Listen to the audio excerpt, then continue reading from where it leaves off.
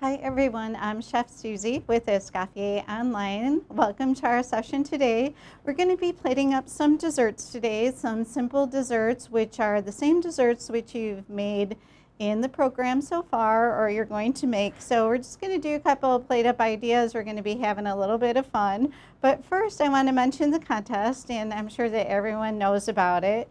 But it's going to be running until the end of July, so get all of your assignments in before the last day in July so you can get some entries into the raffle for the iPad mini. And I have the iPad mini here. It's in the box. It's all ready to go to be mailed to the lucky winner. For every assignment that you submit and pass in the month of July, you'll receive an entry into the raffle for the iPad mini. And as you can see, it's pretty small. Super cute little thing. I have one myself. I really love it. You can use Safari on it. You can work on your assignments and your reading using your iPad mini. What's nice is you can take it with you. It's easy. It'll slip in any small bag and you can work on your assignments or your reading, your coursework wherever you are. And it's also fun to do a lot of other things on. So keep bringing those assignments in so you can have a chance at winning the iPad mini. And we're going to be doing the drawing about a week after the last day in July. And keep in mind that we have our school graduation coming up also on August the 1st.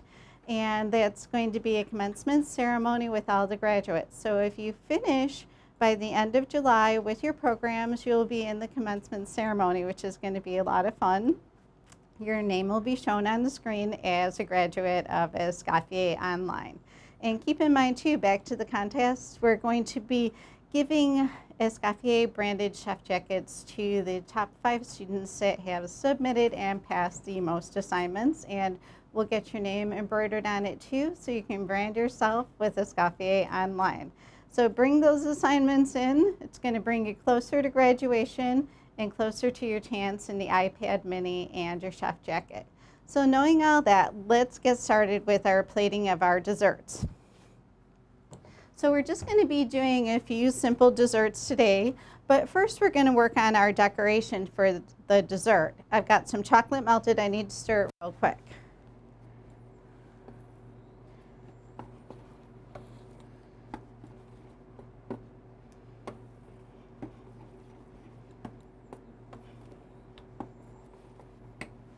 Okay, so my chocolate is all melted and it's ready to go. And what I'm using today is I'm just using a coating chocolate. You can use regular chocolate, but you've got to temper it. And you can do that by seeding. You can take your chocolate and warm it and add little pieces of chocolate to cool it down. But for today, we're going to be using this chocolate coating because it sets up really well. It's super easy to work with.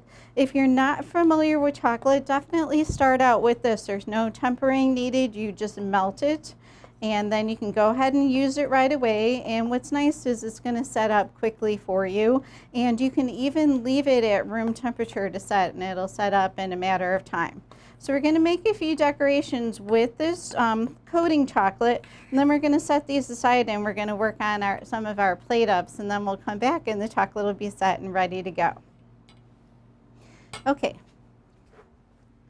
so I've got my pan lined with my parchment. And what's nice about using melted chocolate or coating, you can dip your cookies in this and you can pipe with it. There's so many things. So I've got a simple shortbread cookie that I've cut in a long rectangular shape. And what I'm going to be doing is I'm just going to be dipping my cookie in some chocolate.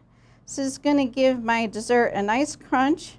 It's going to give it a really finished look. So I'm using kind of a small bowl here, and I don't have a lot of chocolate. So what I'm doing is I'm just kind of tilting the bowl a little bit to dip the cookie on an angle. And we can also dip half of the cookie as well. And keep in mind too that you can sprinkle some nice chopped nuts on these as well to finish them off and give them a little bit of extra crunch. So we've got some real nice looking, very simple chocolate dipped cookies. So next we're going to be doing a little bit of piping.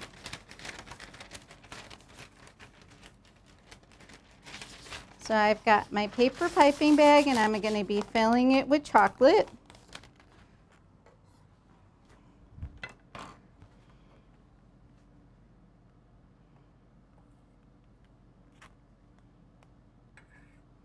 You can do this with white as well. This is a nice milk. And do we have any questions? I'm not hearing anything so far. So I've just got a piping bag that I made with some paper parchment. I just twisted it up and I'm going to be cutting off the end. We're going to be making just a few chocolate decorations with this. And then we'll be putting them on our dessert. And we have a question. Is that just melted chocolate, nothing added to it? The question is this just melted chocolate with nothing added? It is. It's just a melted chocolate coating with nothing at all added to it. So I'm going to be doing some piping.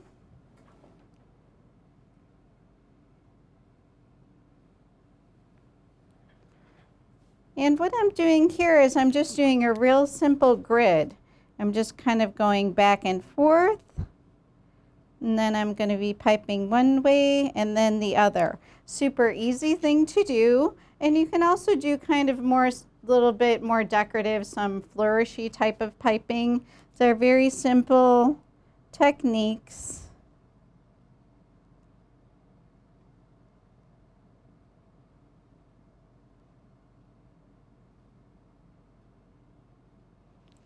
And what you can do too is you can draw your design on a piece of paper and slip it under your parchment, maybe tape it down so it doesn't move around, and that's a good way to practice your piping as well. So we're going to be doing a few of these decorations. And be careful that you're making these thick enough, otherwise when they pull off they'll break a little bit easier. And we're going to just do one more. Then we're going to set these aside.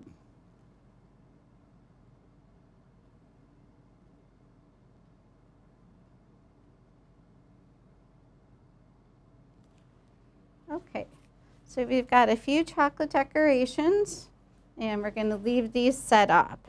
And does anyone have any questions on anything, or do you have any questions on your assignments before we carry on? See, and our chocolate is already starting to set a little bit. So we're just going to set these aside. Seth, I might need these in the fridge because it's hot. Thanks. Okay, very good. So I've got a few desserts that we're going to be plating today.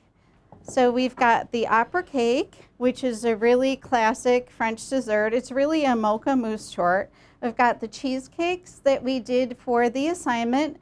And the cheesecakes, I just made these in a little muffin cup and I put a little graham cracker crust on the bottom. And I just baked these until they were set. We've got a real simple bread pudding cake.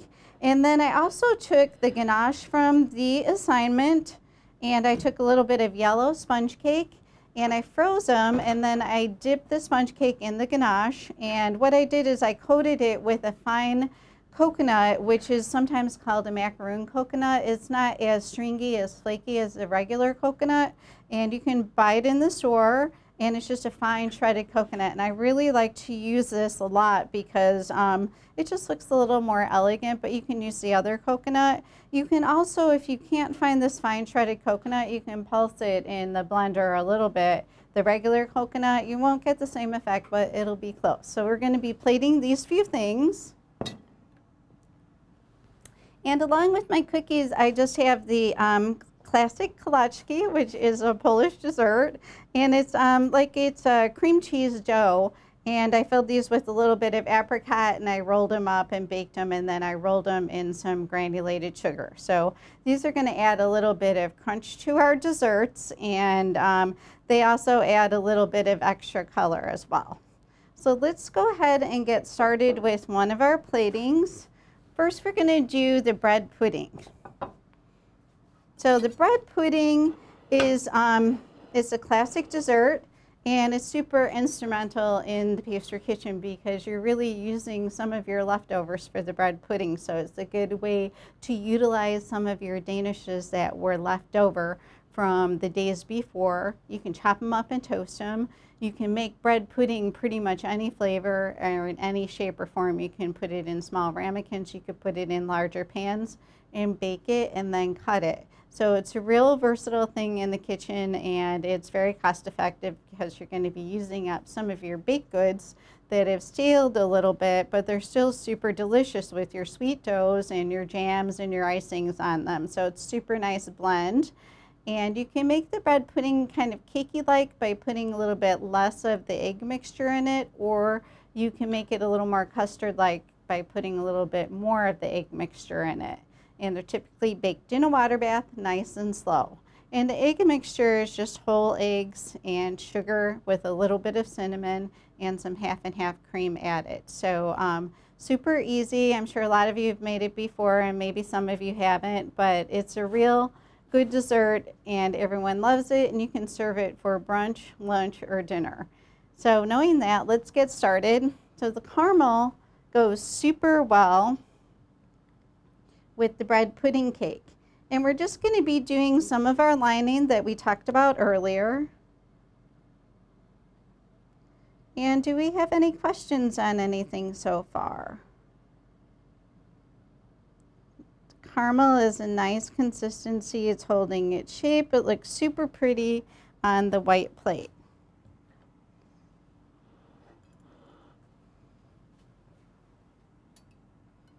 And then I'm just going to be putting my bread pudding right onto the caramel. And then we're just going to do a little bit of dotting with our raspberry sauce to add just a little bit of color to the plate.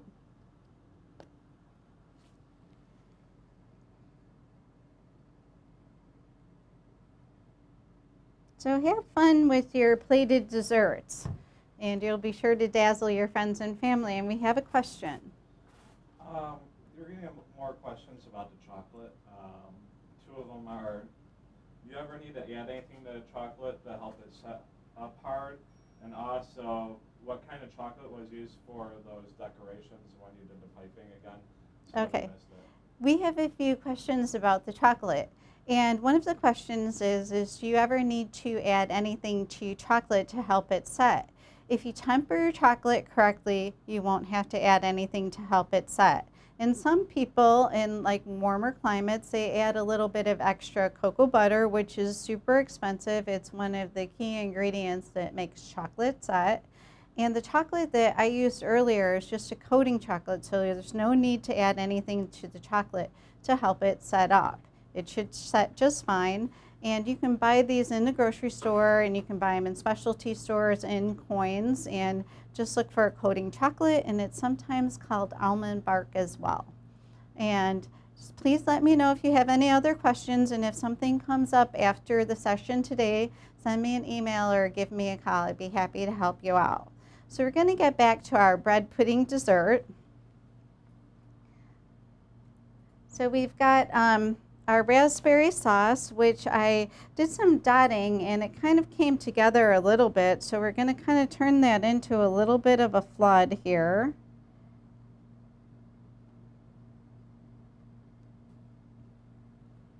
Not as thick as I wanted it to be. So since the bread pudding is more of a creamy dessert, I want to add something a little bit crunchy to it. So I'm going to add one of my Kolachki cookies. And what I'm going to do is I'm just going to put a little bit of my whipped cream down that I made earlier. This is just heavy cream. I whipped it up on the mixer with a little bit of vanilla and some sugar. So we're going to be adding some extra crunch to this dessert with our Kolachki cookie. And we're also going to be adding a little bit of fresh mint to give it some color. And to give the top of the bread pudding a little bit more of a finished look, we're just going to be putting some stars with the whipped cream to give it some height, makes it look finished, and it's going to add a little bit of texture. And what's nice too, when you do these desserts with cinnamon in them, put a little bit of cinnamon sugar onto your whipped cream. So our dessert is coming together. There's just a few simple ingredients here that most of us have made before, and you'll be sure to dazzle your friends and family. So I wanted to use a nice blackberry with this dessert and a little bit of blueberry as well. So I've got some nice big blueberries. Just going to be putting a few around my plate. And then the blackberries are nice if you cut them, because these are a little bit larger, and you can cut these in quarters and they sure do look cute. We'll be putting some of these around our plate as well. We're going to finish the top with a little bit of blackberry and a little bit of blueberry. Now we're going to be sprinkling some of these quarters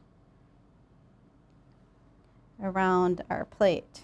And this is our finished bread pudding dessert. Super easy dessert to make. You'll be sure to dazzle your friends and family. There's just a few simple ingredients, and it looks so finished and just like a restaurant style dessert. So knowing that, we're going to set this aside, and we're going to work on our cheesecake dessert. So for our cheesecake dessert, it's going to be a little bit more of a composed dessert. I've got a little bit bigger plate. I've got a few different items here, so it's going to be a plate that maybe someone might share. So knowing that, we're going to get started. And what we're going to do is we're going to do a simple line across the plate with our chocolate sauce. We're going to take it all the way across.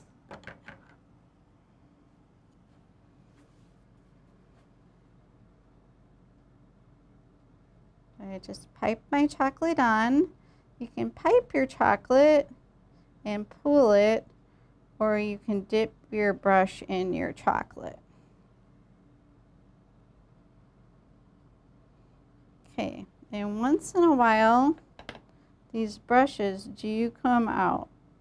The bristles do come out of the brush. So if you see one on your plate, make sure you grab it. You might mess up your sauce a little bit like I'm doing here, but you want to make sure that you get it off of there. And it's a little stubborn, it's not coming off, but we'll get it. You can even wash your plate and start again, which I think we're going to have to do. So let's go over to the sink and wash our plate and get our bristle off of there.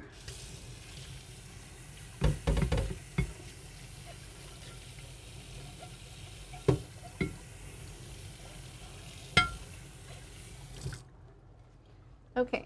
So that took a little extra time, but we don't want someone to eat the bristle from the brush, and brushes will be brushes and bristles come off sometimes. So make sure you're looking and make sure that you're grabbing your bristles, because safety always comes first. Someone could swallow that, they could choke on that bristle. Okay, so we're going to start again, and we're going to be hopeful that we don't get any bristles on our plate. Okay, so what I'm going to do is I'm taking my line all the way across the plate. Kind of a nice look. And then we're going to be putting our cheesecake and our chocolate cake on the plate. So I've got my cheesecake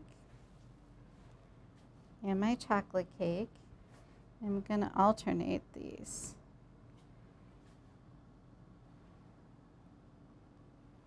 And I've got my cheesecake. I'm going to put this one up here, and my chocolate cake. So I saved a little bit of place, a little place in the middle. And what we're going to be doing is we're going to put a nice scoop of ice cream. I've got some raspberry ice cream that's going to go really nice with this. I've got a little bit of cookie that I'm crumbling up. The shortbread cookie that we were using.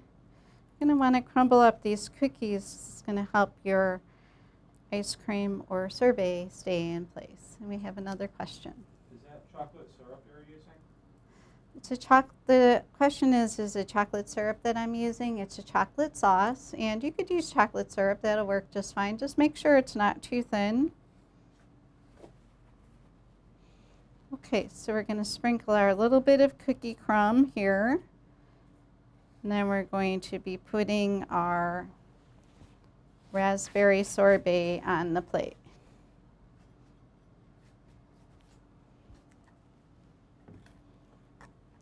So I've got a medium-sized scoop, which I'm going to be using for the sorbet.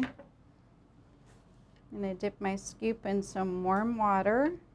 It's going to help it release. And then we'll have a nice dessert. Sorbets, they add a lot of color.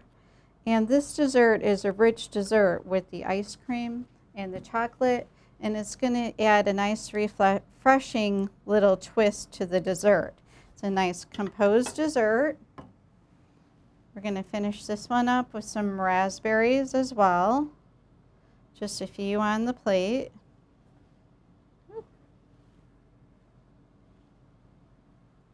And also a few blueberries. We're going to put a few blueberries right here on our cheesecake. And a little bit of fresh mint to kind of finish it off. And you have a super beautiful composed dessert. It's on a nice spacious plate.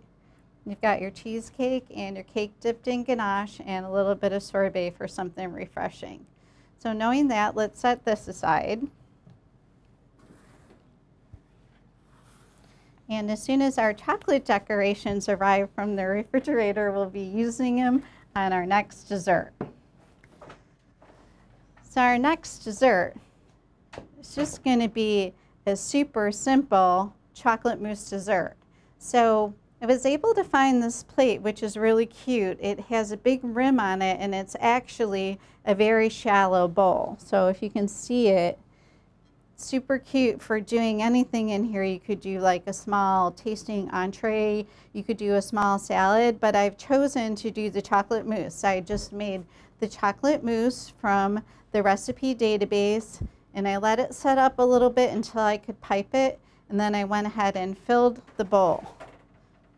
And this is super easy dessert. You can put some sauce on the bottom. You can do this in so many different flavors. So I'm going to use one of the cookies on here that I made earlier.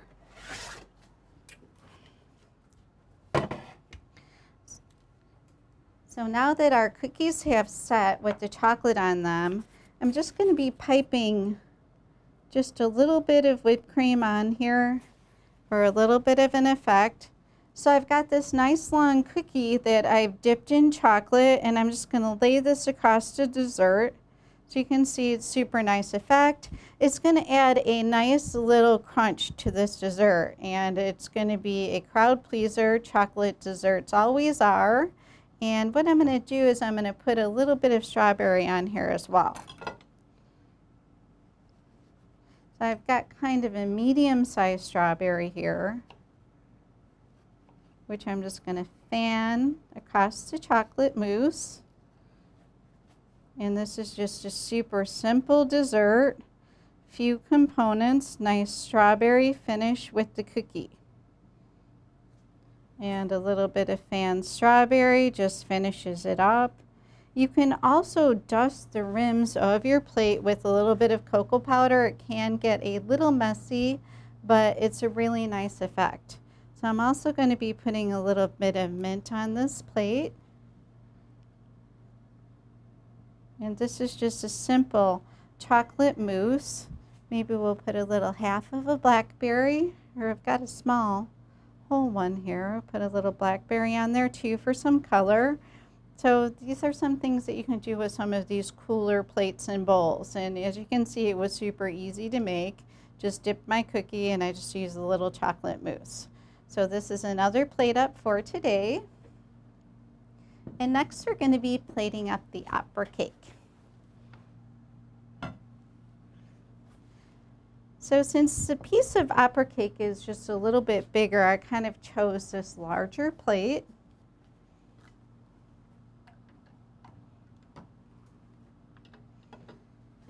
And we're going to be using some chocolate sauce for the opera cake. And what we're going to be doing is just putting some dotting. And your plated desserts are just an expression of your creativity. So please have fun with them. Let me know what you're doing. Please send me some pictures. I would really love to see them. And when you're doing your plate up dessert for your final photo for your assignments, this is the time that you're going to take to show your work off, all your hard work. You did all the grocery shopping, you did all of the baking, you decorated, you cleaned up, and this, just take your time on your plate ups, please. They're super important, and it's just your time to shine. That's what you did. So I'm just kind of doing some dotting around here. I'm choosing the circular because I have the opera cake, which is a square. And I wanted to put a little bit of raspberry on here as well for just a little bit of extra color. I'm just doing a line. And then we're going to be putting the opera cake on the plate.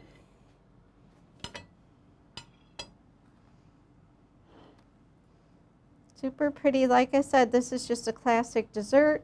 It's really just a mocha mousse cake, and sometimes you'll see them with these decorations, or sometimes you'll see them with opera actually written on them. And I've got a little bit of chocolate ice cream that we're going to be putting on this plate as well. So I'm going to crumple up a little bit of cookie again. So the chocolate ice cream doesn't slide all over the plate. If you're doing this in a restaurant or serving it at home, you're going to want to do that. So otherwise, if it starts melting, the chocolate, then you're going to have your chocolate ice cream sliding all around. So the cookie adds a nice little crunch. So what we're going to do is we're going to be putting a little bit of chocolate ice cream on here with the same scoop that we used earlier. A nice size. And we're getting ready to wrap up for today. So if you have any questions, be sure to get them in. Otherwise, you can give me a call or send me an email, and I'll also be on the chat when we're finished. So if you want to wait for me for a moment, if you've got any questions, that'll be great. So we've got a nice little scoop of chocolate ice cream to go with our opera cake. And then we're going to be putting just a little bit of whipped cream.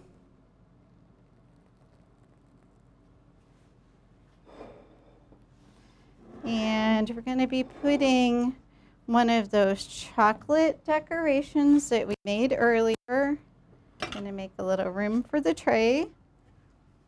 So here they are. They're very well set, as you can see.